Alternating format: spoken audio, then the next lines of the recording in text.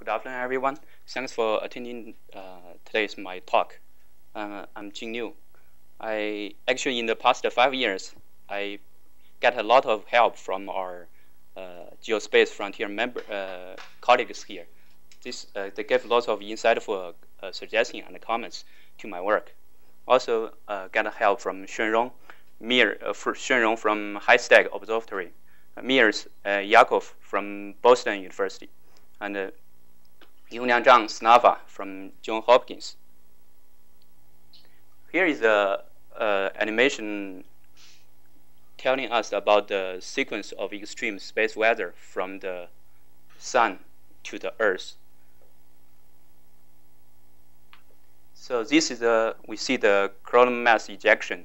So hot plasma was ejected from the Sun.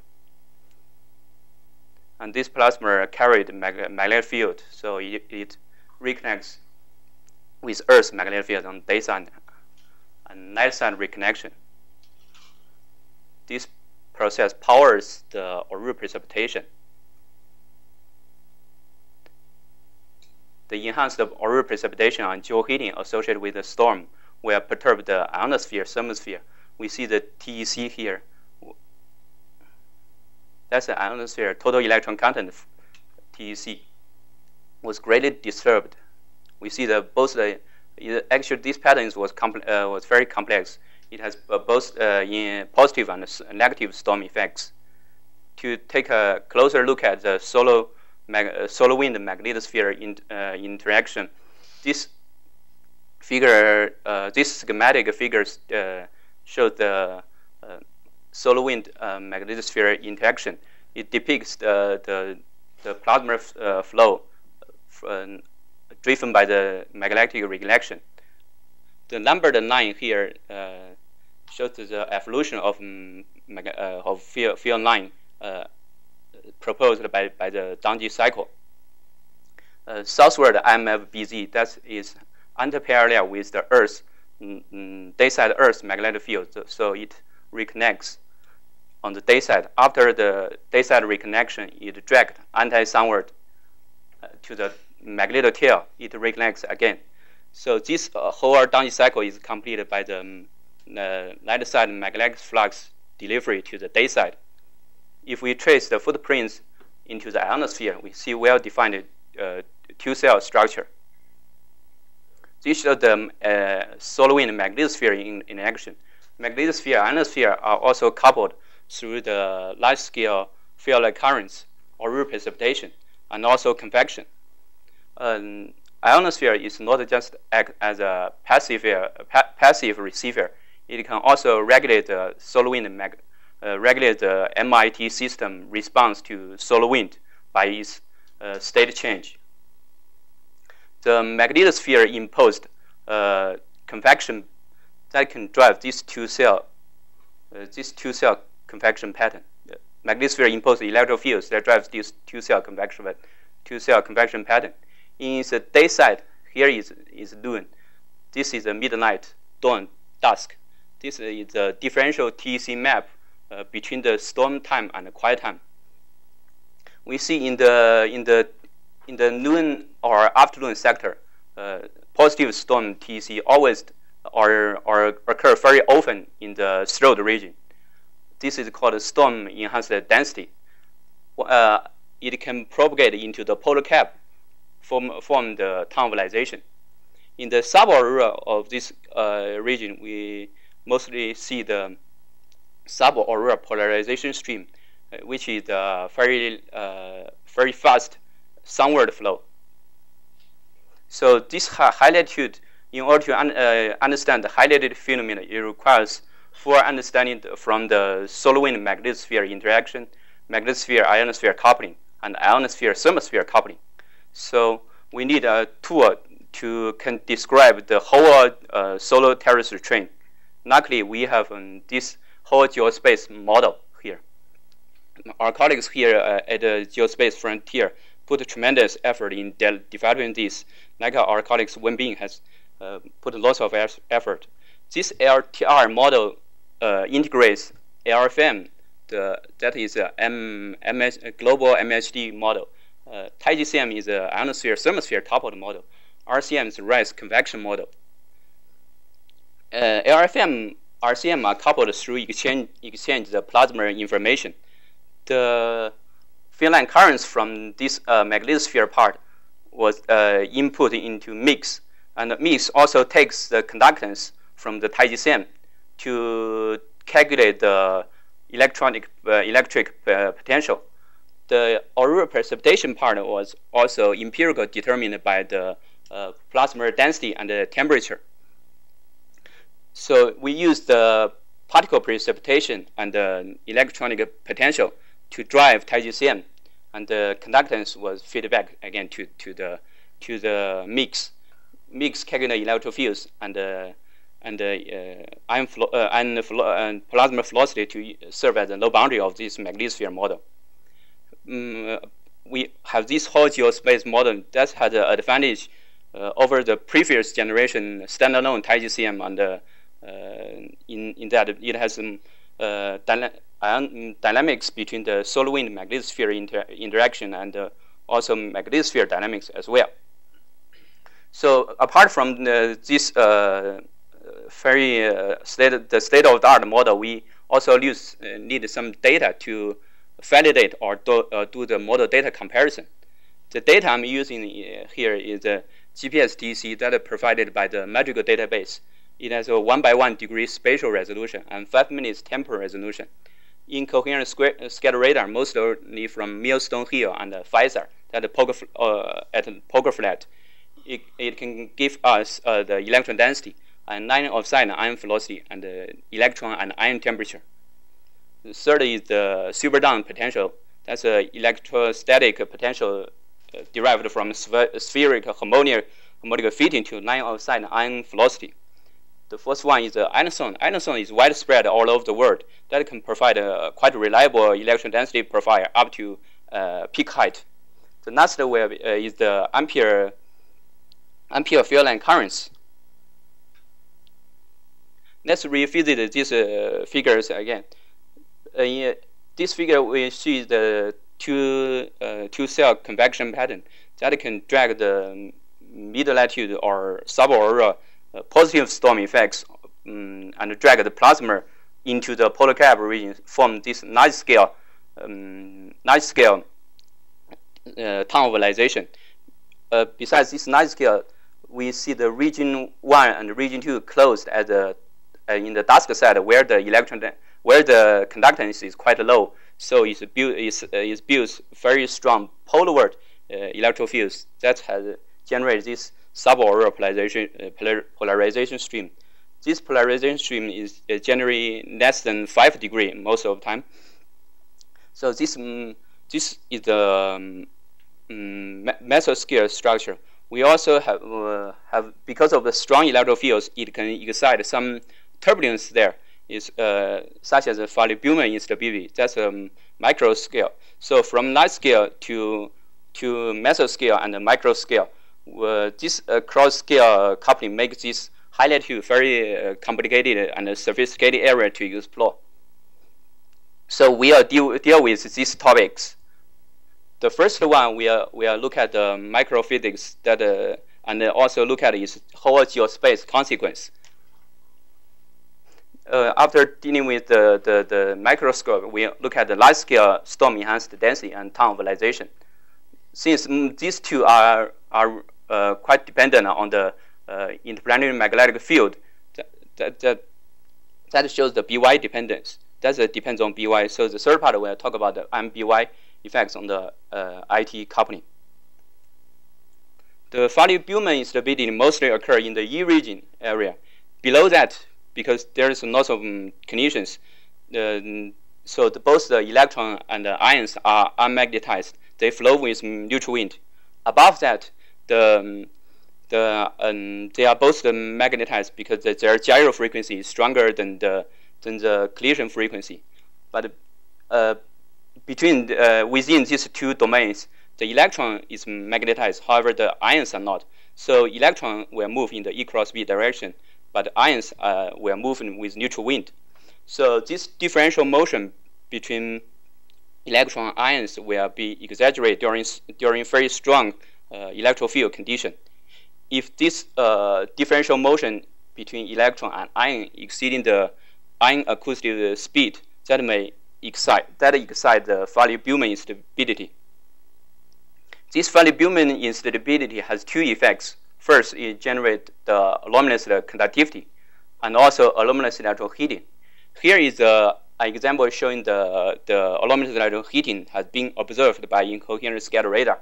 The y-axis is the E-region electron temperature. The x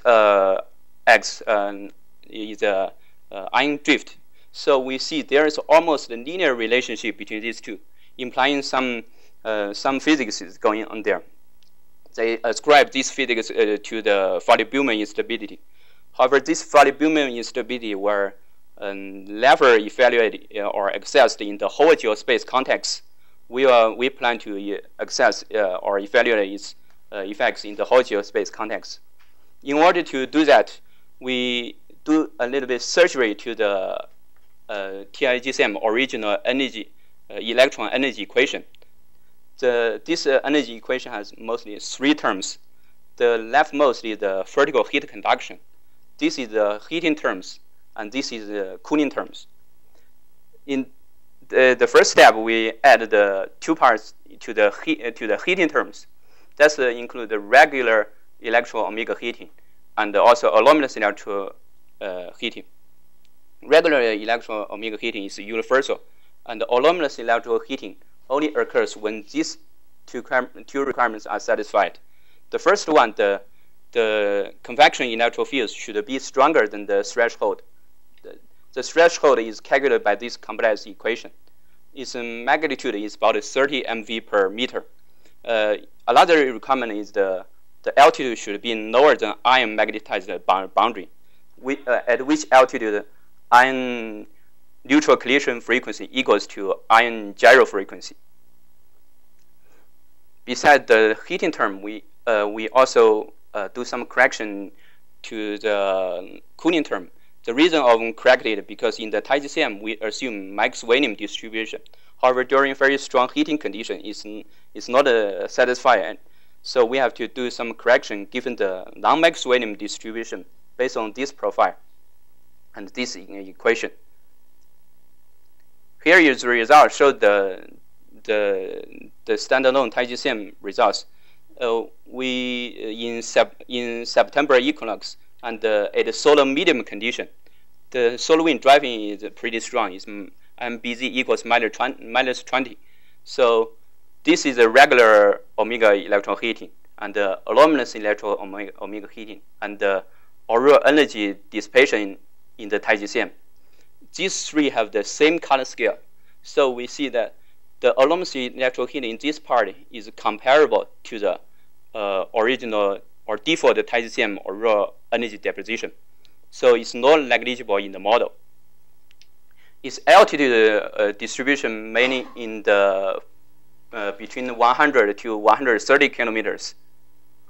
So after incorporating this heating and cooling correction, we see the temperature change and the electron density change. This is the standalone TIGCM temperature in electron temperature in the E region, and this is with heating, with that heating effects and without heating effects. That's a difference.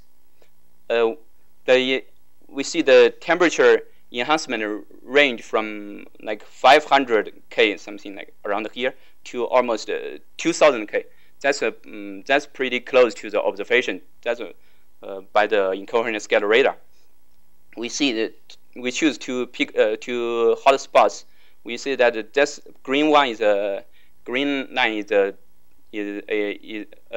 default TIGCM run, and the red one is with the Farley-Buhlmann instability effects. We see that the temperature increase from the default like less than 500 K to more than 2,000 K. Enhanced electron temperature will reduce the chemical recombination in the E region. So we see the electron density enhancement there as well. The electron density, the peak enhancement is closing 60%. Yeah, you motivated this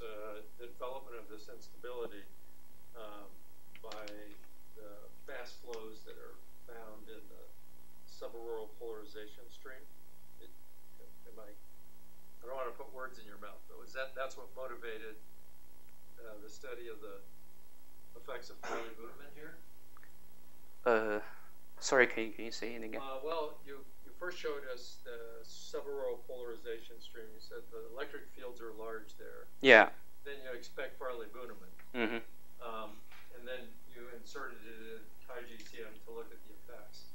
My question is, I would have thought SAFS was over on the pre-midnight side dominantly, but yet you're seeing a very strong effect here through midnight and over into the post-midnight sector. So can you help us understand what? Okay, that's a good question. Actually, here is a here is a standalone TIGCM run, so it does not have SAFS physics there. It just use a Weimar empirical model to drive the standalone TIGCM. Okay. Yeah. Now I understand. Yeah, it's a little bit misleading, but okay. Yeah. So the enhanced electron density will leads to the conductivity enhancement as well. This has the same layout as previous figure. The only difference is we see this Hoare and Peterson conductivity. That's with heating, without heating, the difference. The enhancement is 60 to 80%, and the Peterson is 26 to 88%. So whether this localized ionosphere phenomenon will propagate to the whole IT system, the answer is yes. We look at the meridional neutral wind evolution at different UT. This only shows the meridional wind. We see this is northward, this is southward, so both are equatorward. So this is with heating, also with heating at different UT. This UT 2, UT 3, UT 4, 5. This is without heating. There are difference. We see the whole circulation was accelerated because the equator becomes much faster. So that means the heating can accelerate the meridional neutral wind. So that means the localized ionosphere phenomenon can also propagate through the whole IT system. How about its whole geospace consequence? The answer is that it alters the relationship between the voltage and the currents. This is the cross-polar cap potential. The green line is the default LTR run. The purple line is corrected corrected by Farley-Buhlmann instability. We see the depletion in the cross-polar cap potential. At the same time, we see the enhancement in the field line currents. So this is a summary for my first part. Anomalous electrolytic has been implemented in the whole geospace model. So there is significant enhancement in the electron density, electron temperature, and the conductivity in the E region, which can affect the voltage and the current relationship. So I'm a little bit maybe confused. You said that your run is driven by Weimar. So how the potential drop going to change across polar cap? How that happen? Okay.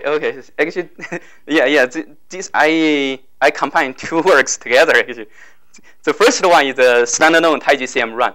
The second one is a full LTR run. Oh, yeah. Yeah. Sorry, I need more explanation there. It's just LTR or LR? I think for this one is LR, but yeah, with the conductance correction there. The second part is storm enhanced density and time volatilization. The figure we looked at before, I show it here again. That's a differential GPS-TC map. In the dayside throat region, we normally see the very dramatic TC enhancement. There have been several mechanisms proposed for its formation, including the polarward expansion of equatorial ionization anomaly. we see that's from Tony Malucci 2005 paper. During quiet time, the EI crest locates at about 18 degrees.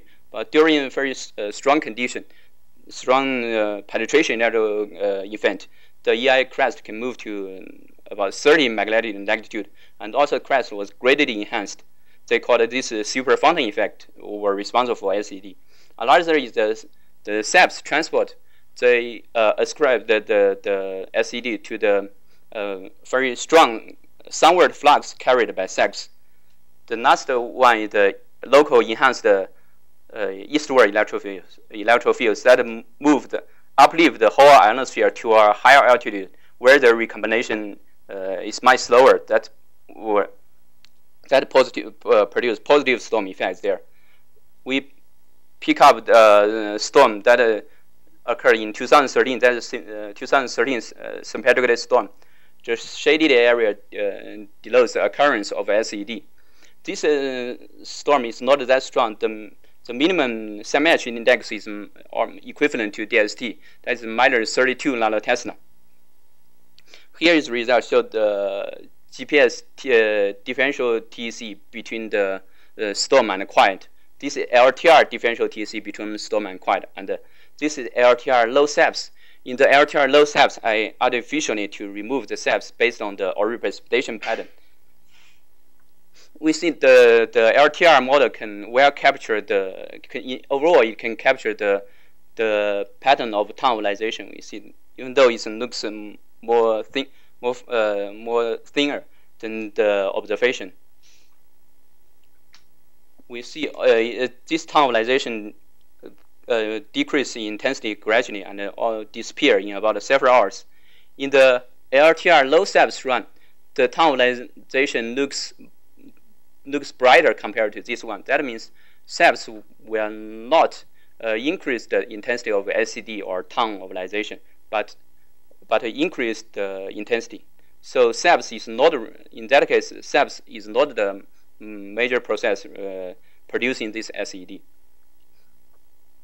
If the SAPS mechanism doesn't work, what could it be? We did a term analysis for the ion continuum equation. This showed the electron density change between the storm time and quiet time. This showed the electron density change caused by the chemical reaction, and this electron density change caused by neutral wind. Electron density change caused by the E cross B drift and the E cross B, and the electron density change by the ambipolar diffusion. In the top side ionosphere, that's above the F2 peak. So the E cross B in the throat region is a dominant process to producing this positive storm effects, which is offset by the neutral wind and the ambipolar diffusion. However, in the bottom side, we see almost the opposite condition, opposite situation applies. That's a wind is a major one for producing this positive storm effect. Ambipolar diffusion is play a secondary role, which is offset by the E cross B transport. So in that case, the formation mechanism should be different in the top side ionosphere and the bottom side ionosphere. So it's not like just a one. In this part, we talk about the formation mechanism. Since there is an offset between the magnetic pole and the geographic pole, it will expect there is some universal dependence of this townization. Here's a result from standalone TiGCM run. All these figures are the same. The only difference is that the UT difference in the storm commencement. Like this is UT4, UT8, UT12, and the separation is 4 hours. We see the townization is the strongest at 20 UT, when the two-cell convection is more located in the day side compared to this one. We see this convection pattern almost located in the darkness. Another thing is that we see that this source region is much stronger than this one. So that's why the townization is stronger at this 20 UT. Because there is a different, the displacement between geographic and magnetic pole are different in the northern and the southern hemisphere. So it will expect that the southern hemisphere have different UT effects. we see this one has the same layout as previous one, but only for the southern hemisphere. We see the time volatilization is strongest at this UT. Even though the two-cell convection almost in the darkness, we see the solar terminator is almost around here. But the source region is quite strong. And also very close to the convection pattern. We see very strong time volatilization at this 16 UT.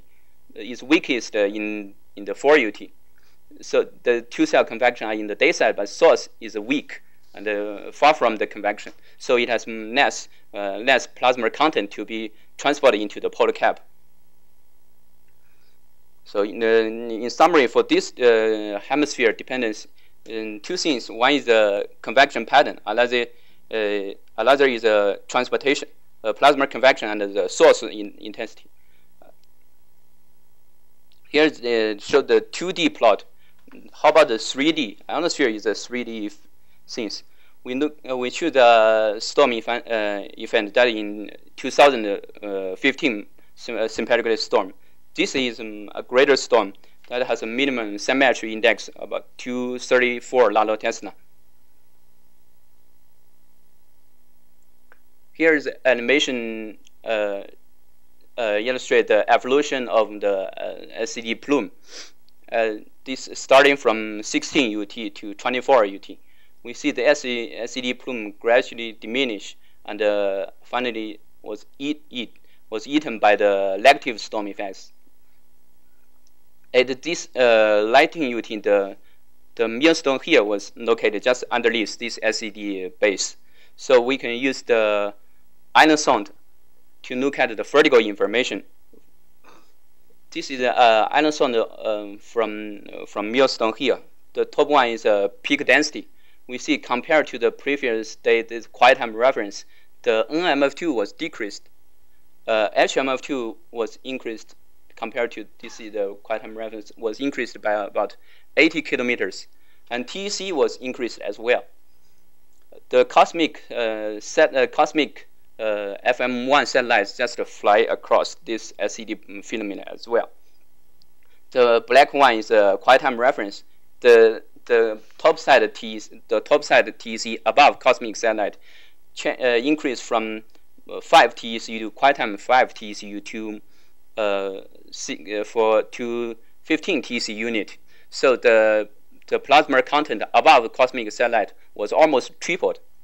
This indicates that the electron density, the TEC enhancement mainly comes from the top side, but not the bottom side ionosphere. Here is the incoherent scatter radar can give further evidence.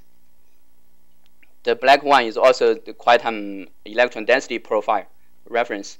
This red one is the Stormtime. We see the electron density was depleted in the bottom side, but increased in the top side. Because of depletion in the bottom side, it has less downward heat conduction, so it traps the heat in the top side ionosphere. That's why the electron density got lots of enhancement in the top side. So because of the electron temperature enhancement, the plasma scale height becomes larger. So this storm time becomes more steeper. This is the summary of my second part. So in the solar region, upward E cross B, local upward E cross B are the most important process in producing this SED. After the upward lift, it will transport horizontally to the polar cap region. TOI occurs at the UT when the highlighted convection is closer to the mid-latitude peak density, so more plasma can be directly transported into the polar region. So this unusual SED is the SED in TEC, but not on MF2. The MF2 was decreased. In the next part, I will talk about the MF effects on the polar ionosphere-thermosphere coupling. Here we look at the same figures again. Because both the field line currents and the convection are largely determined by the interplanetary magnetic field direction. So it will change the IET coupling, so it can further alter the neutral wind neutral divergence or convergence, thus the neutral composition. Here is an example that was performed by the Tom Emo 2006. This is the observation. This is time GCM simulated ONT ratio, and this is this is also time GCM simulation. But the driver they just refers BY. This is their time GCM difference between the reversed and the truth. We see that the BY polarity do have some effects on the neutral composition. It produces depletion in this 15% depletion in over loss marker and enhancement in the polar at a more higher altitude. But this study was performed at a fixed BZ condition. There was no BZ variation almost. So this arises a question: the global structure of thermosphere composition significantly different under different BZ and BY condition? How do the other parameters and what the process driving this response? This is a model of the highlighted potential.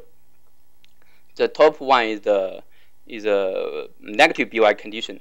We see the negative BY, the dawn cell generally is stronger than the dusk cell, and also we see this asymmetry is the largest when the BY is stronger than the BZ, weakest in the BZ dominated case. As BY change from negative to positive condition, we see the whole convection rotate clockwise, like this one. The rotate clockwise, and also the two-cell convection become more twisted. We see it's not that the anti-sunward part is not that straight anymore, and the dawn-dusk symmetry change the relative intensity. We see a stronger in the dusk cell. So because of the changes in the ion convection, so it will affect the neutral wind through the frequent ion-neutral collisions. Here is a neutral wind pattern. The background is a neutral temperature. We see the neutral wind exit generally blow from the hottest to the coldest region, but it's modified by the ion drag. So it's flow in this direction. In the BY condition, the flow is flow towards the pre-midnight. For the BY negative one, is the neutral wind becomes weaker. The equator component becomes weaker, and also prefers the post-midnight sector. Because of the different direction of the neutral wind, it will affect the neutral composition disturbance. We see in the BY negative case, the neutral composition disturbance, that the lower ONT ratio region, is more elongating in the latitude direction compared to the positive one. And another interesting that the neutral composition disturbance prefers the pre-midnight for the negative BY, and prefers the post-midnight. We see more negative propagated towards the post-midnight sector. This expand our understanding that neutral composition always prefer the post-midnight sector, as refuted by Ploss et al. In 2011. So what's the cause for this BY effects on the neutral composition?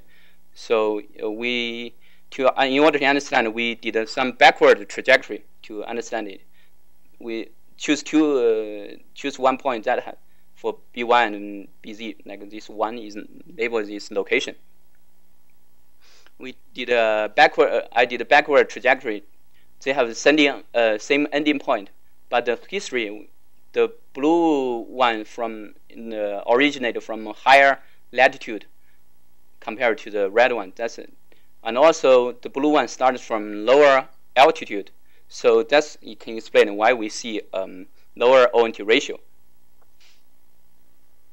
So that's a summary of my third part.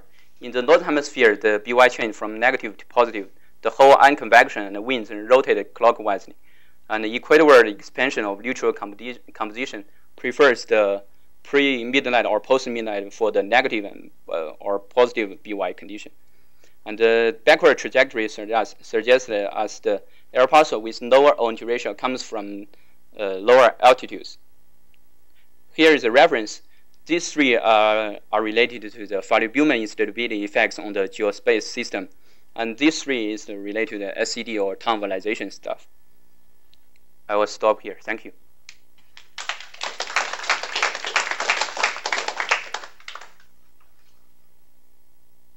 Yeah. I'm wondering if you could go back to your slide in the first part, just before the first summary, the slide before the first summary. First, okay. If you numbered your slides, I could just say go to slides.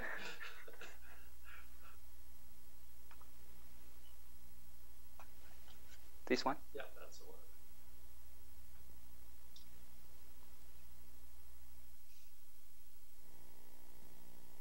Right. So the trend here on the field line current with the electron heating from Farley-Buhlmann seems to be going in the wrong direction.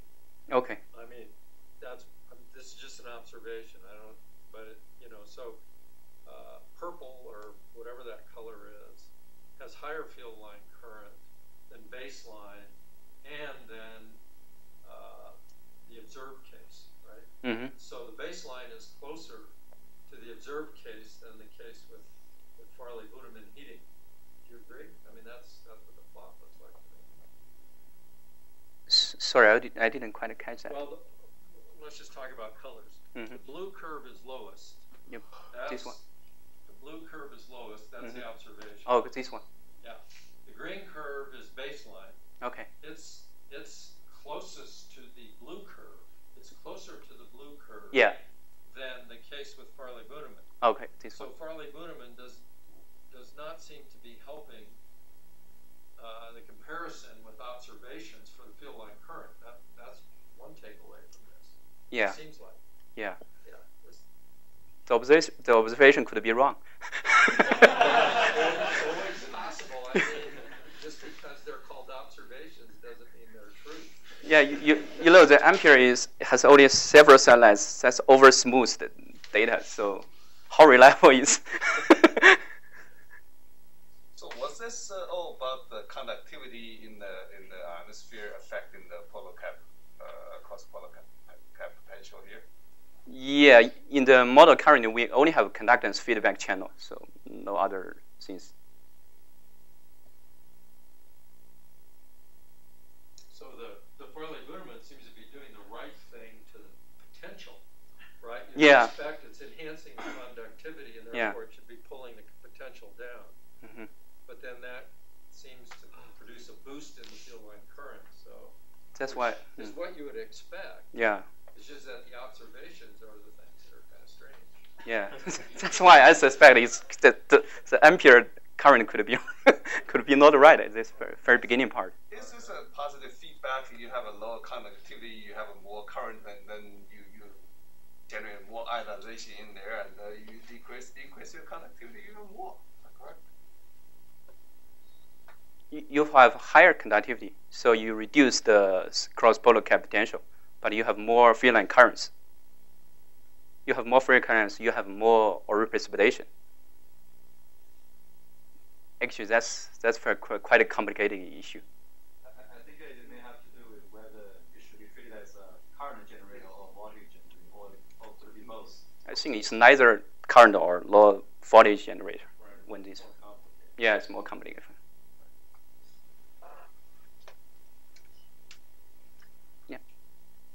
Something that went a little fast. You were talking about a comparison. Now I've forgotten what it was, but you were talking about results from the LGR model with SAPS and LGR model without SAPS, which raised the question in my mind: do you get SAPS produced within the LGR model? That is, by including the Rice conduction model. Does that generate SAPS? Yeah, actually, Dongning has a paper discussed the LTR simulation of the SAP structure. LTR simulation really can capture SAP structure, even though Bill does not agree with that. It's no SAPs. but yeah, we have SAP structure. In the LTR, we just manually first we find the equatorial boundary of this electron precipitation, and after finding that, we define that if the 5 degree, within that 5 degree, we dampen that zero drift to remove the SAPS effects.